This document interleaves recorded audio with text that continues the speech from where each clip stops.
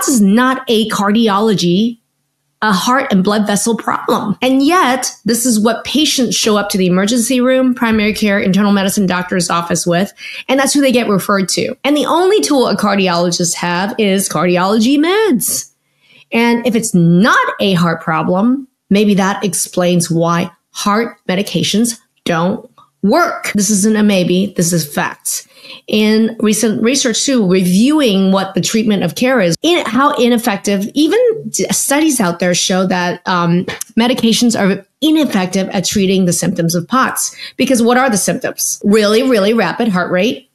And what would be the cardiology solution for that? What medication? Some of you have medical background. Some of you have taken these medications.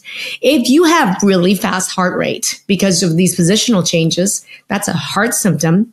The first type of heart medications that would be thrown at you, any of these medications that have prolol behind it, Metoprolol, Labetalol, these are medications we call beta blockers.